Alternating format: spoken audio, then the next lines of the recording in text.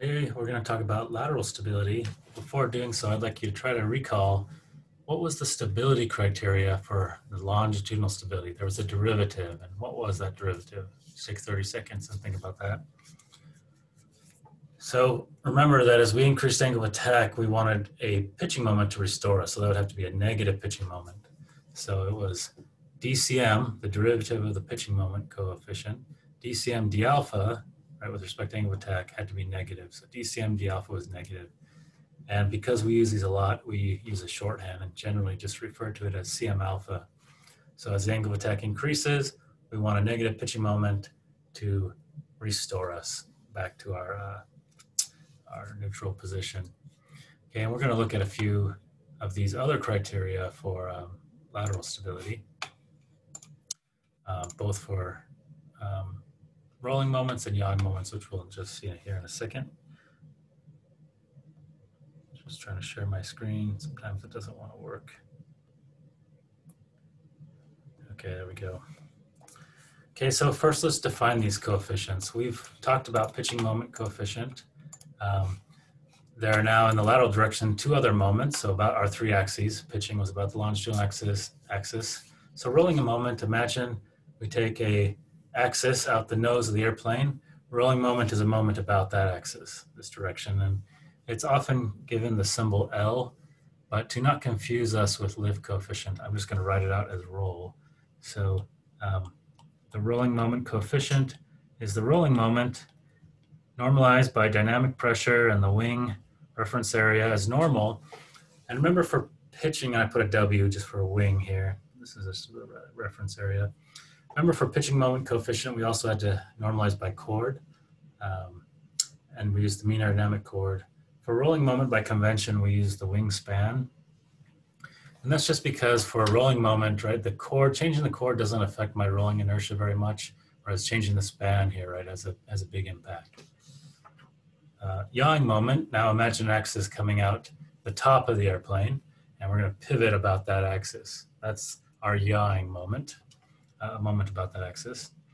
So it has the symbol N, and it's going to be defined very similarly. We're also going to use the wingspan, because again, the span is going to be more relevant for that yawing inertia as compared to chord. Okay, and so these three moments right there, three forces, three moments, forces, you know, we could say lift, drag, side force, and moments, rolling moment, pitching moment, yawing moment. We generally refer to these as L, M, N, right? Rolling, pitching, yawing. But like I said, because L for rolling moment can be confusing with lift, we'll just write it out here. So now we want to look at stability criteria, first for yaw, and then we'll look at roll. So let's look at the yaw stability. Imagine my airplane. It's, as you can see, it's faced along this dashed line here. But instead of the wind speed coming directly towards me, let's say the free stream wind speed is coming at an angle. So that can happen easily as I'm flying straight along when there's a crosswind, right? There's a cross gust or breeze that comes along, and now the total vector for the wind is coming in at an angle. This isn't really desirable. I mean, this is going to happen, but we would like for there to be some stability in our aircraft, that our aircraft is going to reorient itself to be stable and not continue to fly. What you can see what's happening here is if we continued with the side slip, we'd be flying upward on this page, but facing at an angle. So it'd be side slipping. We want to turn back so we're facing forward into the wind. This angle here, beta, is called the side slip angle. So alpha was our angle of attack in the longitudinal direction relative to our wind, and beta is the side slip angle. So before we get into like a derivative to define it, let's just think physically. What would you do to your airplane design to try to make it reorient itself into the wind? Just take 30 seconds, a minute, just think about what could you do to make that happen. Okay, the conventional way this is done is with the vertical tail, and this is kind of depicted right here. This is sticking up out of the page, right? This works the same way as fletchings on an arrow, or sometimes you've seen these small turbines, they've got a tail back there. But what's happening is if I'm oriented to the wind, let's say the wind is coming this way, then the wind is oriented with the, the angle of attack of that vertical tail 0. It doesn't produce any forces, nothing happens. But now, since I'm flying at an angle, right, here's V infinity, I'm just copying it over here at the tail. Now that airfoil for my vertical tail is at an angle of attack. So you could tilt your head, kind of look at it this way and think about it as an angle of attack, which means it's going to produce, remember it's always going to be perpendicular to that, it's going to produce a force that is perpendicular to the free stream. This is the lift force that the vertical tail is producing, okay? And if my center of gravity is, say, up here, this is, you could think of it as the pivot point for the airplane. Now think about the moments, the R cross F. If that vertical tail is behind my center of gravity, it's now going to cause me to rotate back this way, and I'm going to be facing back into the wind. So I've got this natural directional stability by having the vertical tail, and that's the primary reason why we have the vertical tail. So as far as the derivative goes, the convention actually for a positive yawing moment is this direction. And that's exactly the direction that we've drawn it here. So what we want is the derivative of that yawing moment with respect to beta. Would like that to be positive. Or in other words, when I've got a positive beta, as we've drawn it here, that's the direction is for positive beta, and I want a positive yawing moment, just like this, to develop to counteract that, okay? And again, using our shorthand, we'll often call this Cn beta. So this is the criteria for directional stability. We usually want this, so we talked about criteria for CM alpha or longitudinal stability, what kind of a good number is. It's a bit harder to get a good number for yaw and roll stability, but let's just say probably around, say, 0.05 to 0.15, or the angles in radians. This is different from some of the others where there's not necessarily an upper limit that would be desirable. For longitudinal stability, and we'll also see for roll stability, you don't want too much, you don't want too little, but you don't want too much. For yaw stability, you generally, there isn't such a thing as too much. Like if you could have more for free, you'd just take it. That doesn't mean you just want these huge vertical tails, because of course you're adding weight and drag, but if somehow you could magically just get more, that wouldn't be a problem.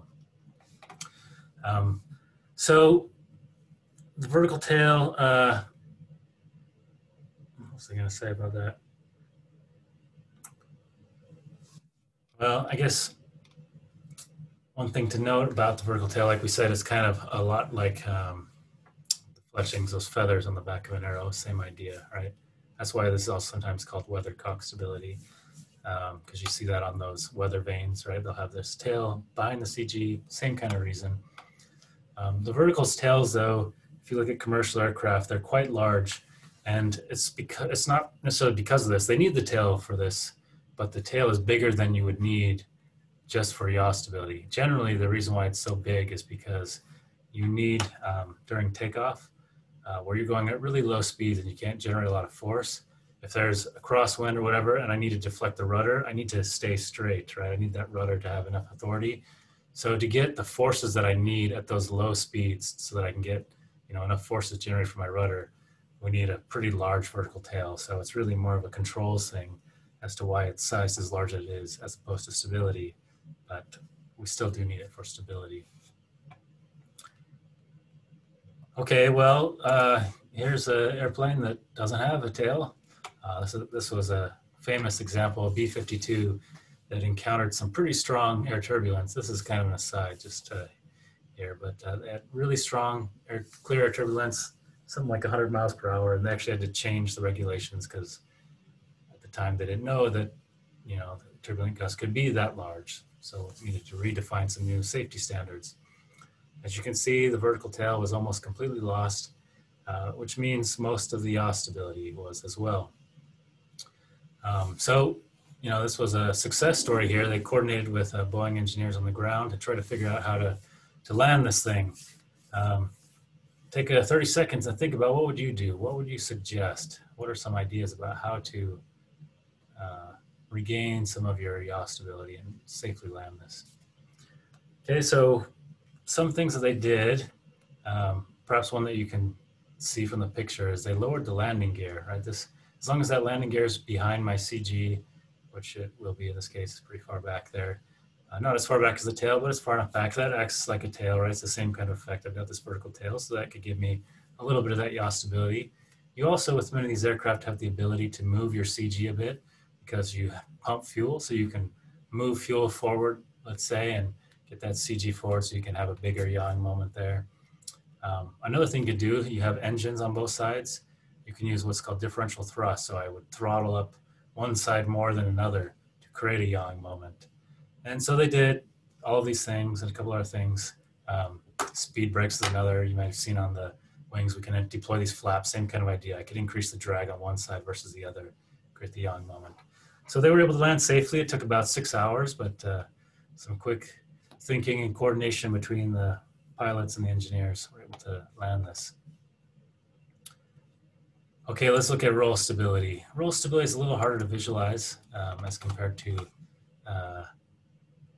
yaw stability, and maybe a little less intuitive. Okay, so let's imagine we're flying into the page here. I have a bank angle now. That's what this phi is called. This is the bank angle. So that's the angle between, let's say, a reference line on my wing, you know, sort of my horizontal line of my airplane, and then the horizon. Okay, so I can have this bank angle.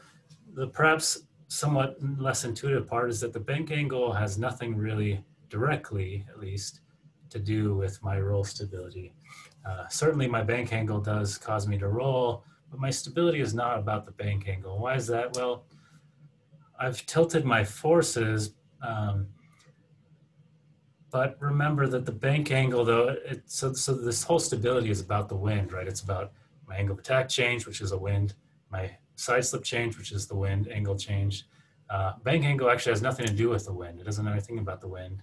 And gravity has nothing to do with it. The weight of the airplane, I say here's the weight, has nothing to do with it. What that orientation is relative to the way I'm flying has nothing to do with it, because weight always acts to the CG, or the center of mass by definition. So it can't change my moments.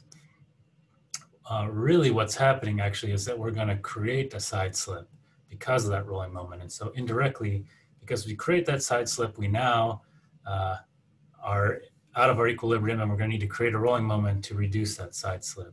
So let's see how that happens. So the lift of my wing as I'm flying, right, is going to be up. But as I tilt, my weight is still down, but my lift is going to be tilted at an angle. So the lift vector, let's try to line it here better. My lift vector is going to get tilted. And this is in fact how we turn. Just for sake of drawing this, right? I have got the vertical component that still needs to support my weight, but now I've created a horizontal component. So just as you learn in physics, this creates a centripetal force. And now I can go in a circle. Imagine going to the page, right? And fly in the circle. And if I kept coming, I could come all the way back around. So that's actually how we turn an airplane. It's not from yawing. Sometimes we might originally think that it's not like a car, right? Where we turn in this axis here. It actually doesn't generally help you turn unless you have a really small, like RC plane. Sometimes you can get away with that, but that's just going to cause you to have a side slip. We actually roll the plane. That tilts the lift vector. I get a component of the lift vector that's providing a centripetal force, and now I can turn because I've got this force that's going to accelerate me in a circle, and I'm going to start turning, right? Okay, well, the problem with that, I mean, not necessarily the problem, but the consequence of that is that I am now accelerating to the right, right? So I'm moving to the right, right? So my airplane's moving to the right. So the wind is now, from the perspective of the airplane, now coming from right to left, right? So since I'm accelerating left to right, it appears as, from the perspective of the airplane, I've got wind coming from right to left. So if we go back, that's exactly this case here, right? Where I was going forward, but now I added this component of wind that's coming right to left. So I've created a side slip. So again, if we were to look at the top view here of this airplane, let's just draw a really lousy airplane real quick here. I was going forward, but now because I've introduced this side slip, right, I've got this side slip angle that I'm flying at. Okay, so I need to counter that somehow. I need a rolling moment. So this is a positive side slip. I need a rolling moment that's going to counter that. And based on the direction of a rolling moment, remember that the positive rolling moment, this is a positive rolling moment.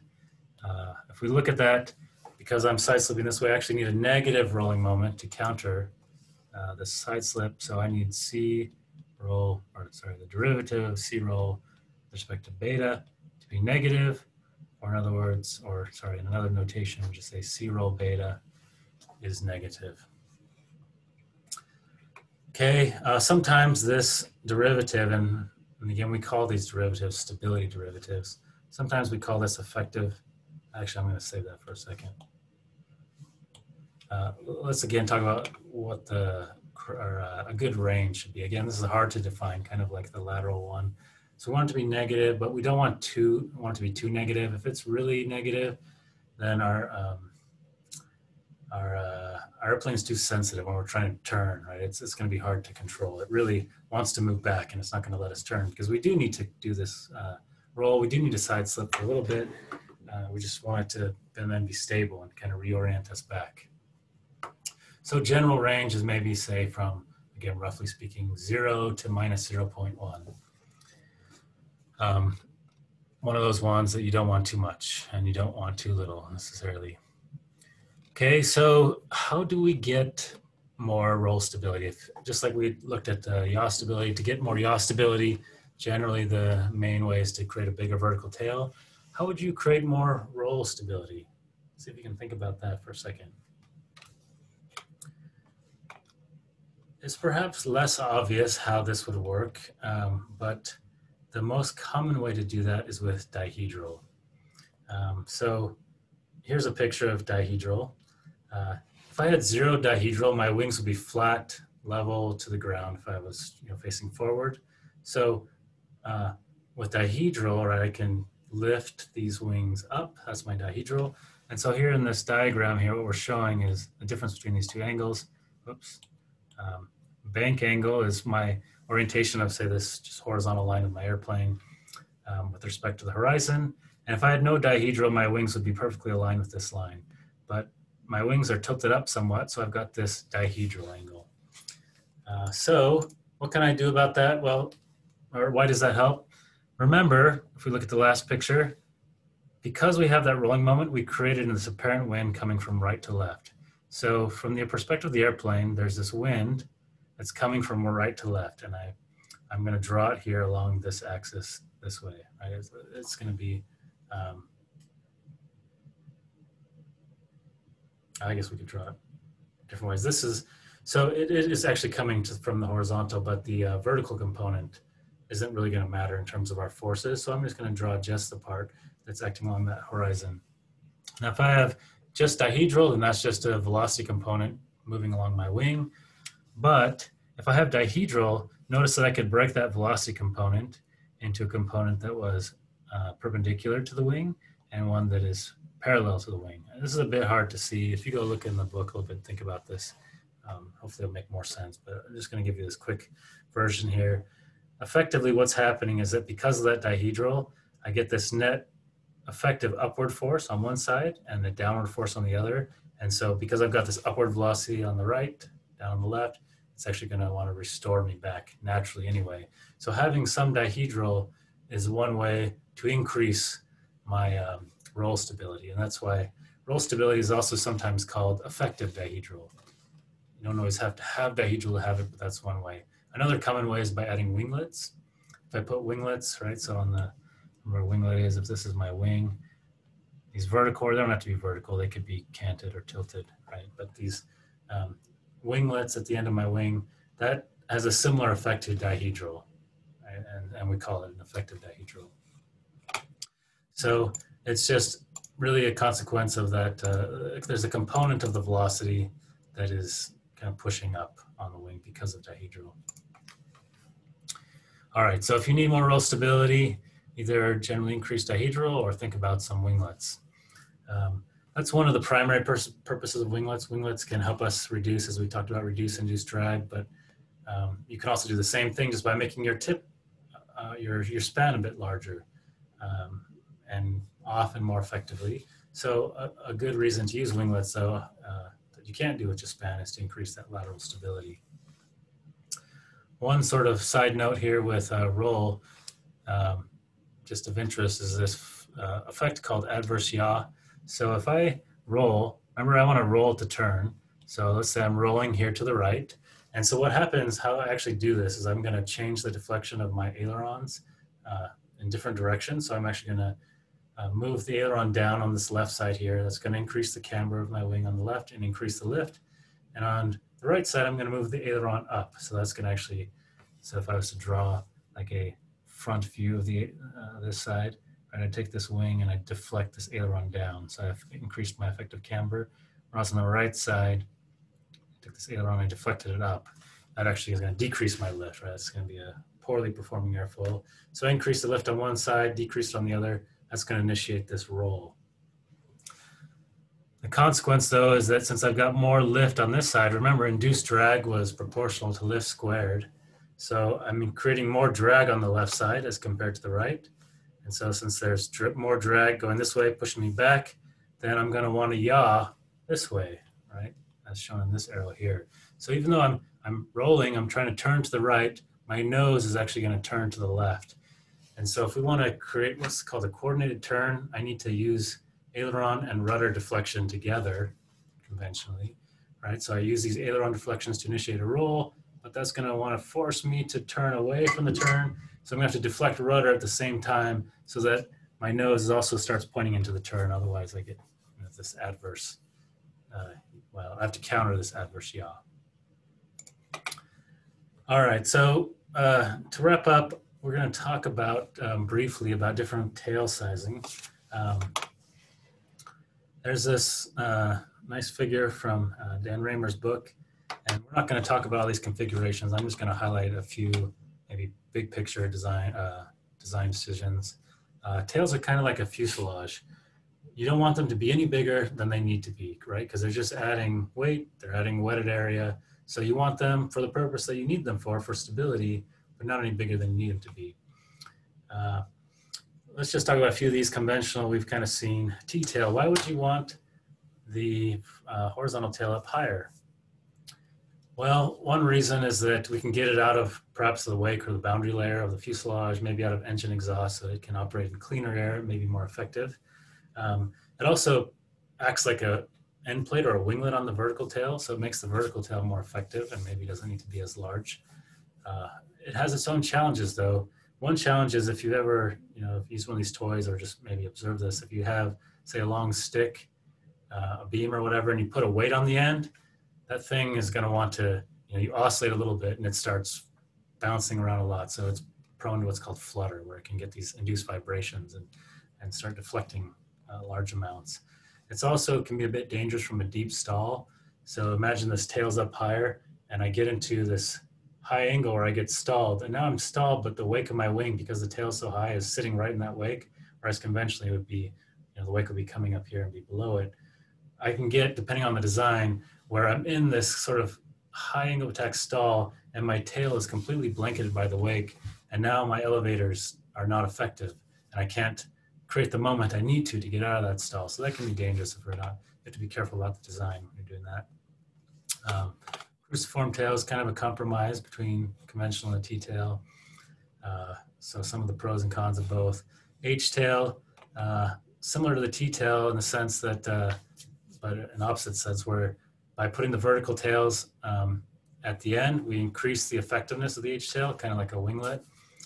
So we can make them a bit smaller generally. We may also be able to get these vertical tails out of the way, of prop wash or engine exhaust, boundary layers, and so they may be more effective. V-tails can be interesting because they have they're a little simpler. We don't have as many surfaces, and they can also help with ground clearance. We have more space here. We're not maybe as worried as striking them on a rotation or whatever. We have to they're a little more complicated on the control side because now we've got to mix our control surfaces. We don't have this separate sort of rudder and elevator. We're gonna have to separate or sort of mix them. You can see a bunch of other type of things here. I'm going to mostly refer to you on the book on this, but I just want to highlight what's happening here. Remember last time when we derived the pitching moment for the horizontal tail, out came this term here. It looked like this, and we called it the horizontal tail coefficient or volume coefficient. Sometimes called the volume coefficient because it's like a unit of volume over a unit of volume. It's just something that appeared out of the equations, but sometimes in early stage design, these coefficients tend to fall within a fairly predictable range, and so it can be useful for initial design. Again, this is not going to get you all the way through design because you actually need to go do the stability analysis, but it can be sometimes a good starting point, assuming that your airplane is similar to things that have been done in the past, right? If it's something that's very different, you don't want to rely on statistical approaches. If we did a vertical analysis, or we can come up with basically the same kind of coefficient and a similar idea to help size a vertical tail. And again, I want to stress this is not like a physics-based derivation that your numbers should be in these ranges. These are just based off of historical data of many airplanes that they tend to fall in these ranges. Not an excuse for not doing design, but a good place to maybe start, especially if your aircraft is not too dissimilar from things that have been done in the past. We've talked about these, but I just want to make sure we're really clear on this. Simply, these are the normal controls that are used for any conventional airplane. Elevators to control the pitching moment. We need them back, far back, or they'll be more effective if they're far back to create the pitching moment that we want. Ailerons to control roll, and again, we want them far away, right, to create a large rolling moment, and this is why we talked about the dangers of tip stall. If I'm stalling here, then my ailerons may be ineffective and I can't get out of that. I can't control my ailerons in turn. Rudder, right? This is going to be creating our yawing moment. So we want that to be, up here on this vertical tail, far back as well, right, to create the kind of moment. So the further back, the better in terms of moments, but of course, that creates more weight and weight area. Large aircraft, of course, are going to be more complicated and have all sorts of control surfaces, maybe an inboard aileron, an outboard aileron, so that you don't completely rely on the outboard aileron, and all sorts of other flaps, slats. We're going to talk some more about these later.